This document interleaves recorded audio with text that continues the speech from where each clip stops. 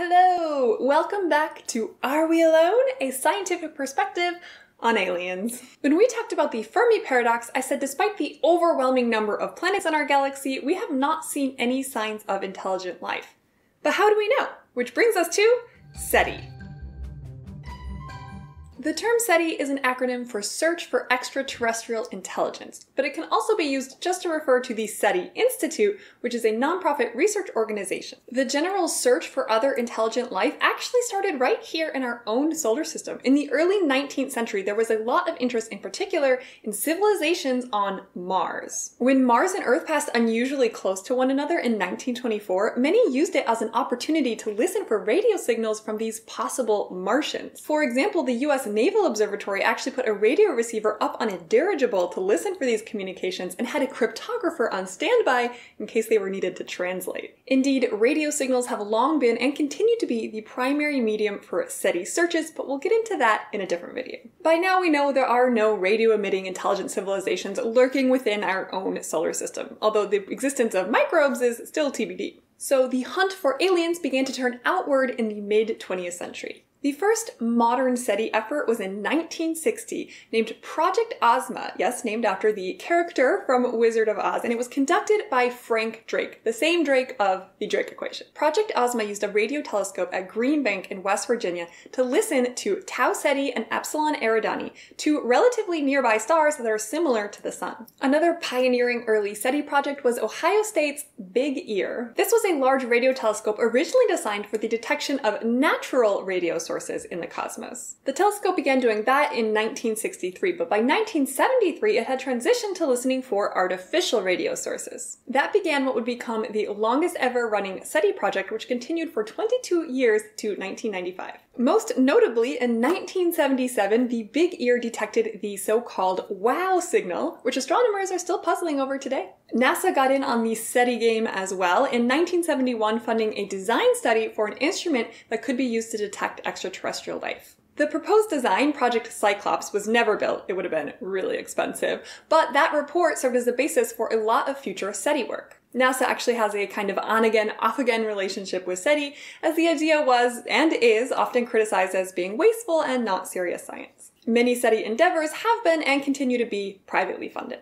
But NASA's small SETI program was actually the first project of the SETI Institute, which was established in 1984 by Thomas Pearson and Dr. Jill Tarter, who wanted to create a kind of institutional home for scientists and engineers that were interested in studying life in the universe. Dr. Tarter is still involved with the SETI Institute today, now as a trustee, and she was actually the real-life inspiration for the main character of the movie Contact.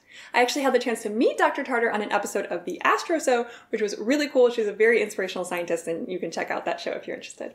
So where does SETI stand nowadays? Well, it's actually a more active area than ever for research. The SETI Institute now is home to over 100 scientists who are dedicated to studying the universe and the prevalence of life. There are several prominent SETI searches that are still ongoing, so who knows? Maybe someday soon we'll get that exciting signal. There's the Allen Telescope Array, which began operations in 2007 and was the first telescope to really be designed from the ground up to be used for SETI. And the SETI Institute has access to the ATA for 12 hours a day, 7 days a week to do their SETI research. The array was funded primarily by Paul Allen, the co-founder of Microsoft, and is now managed by SRI International after UC Berkeley exited the project in 2012.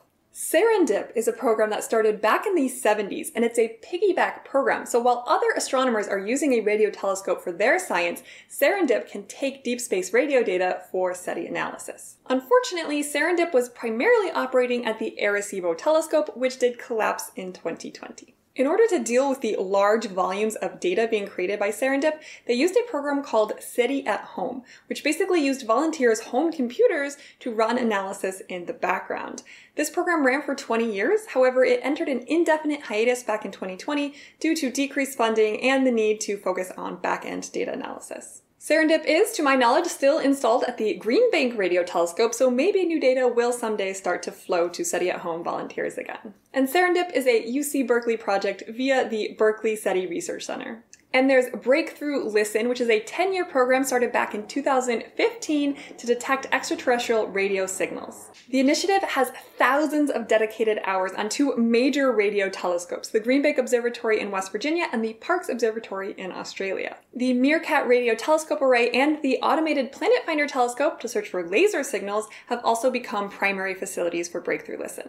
Breakthrough Listen, from its many millions of signals, has detected one possible candidate, although it has been shown to probably be radio interference from Earth. This is one of the most comprehensive searches for alien communication signals to date. It's not a cheap project, but the bill is being picked up by Russian billionaire Yuri Milner.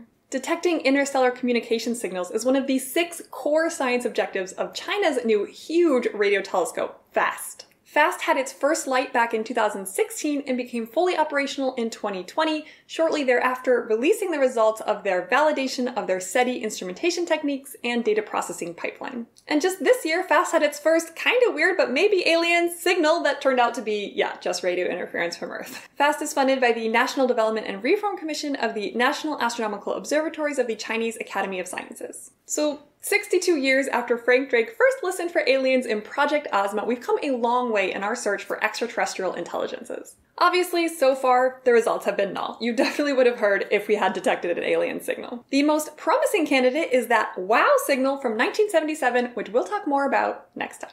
And in a future video, we'll get into the details of how and where we actually look for these signals. What would be considered a sign of intelligent life? See you then! Bye!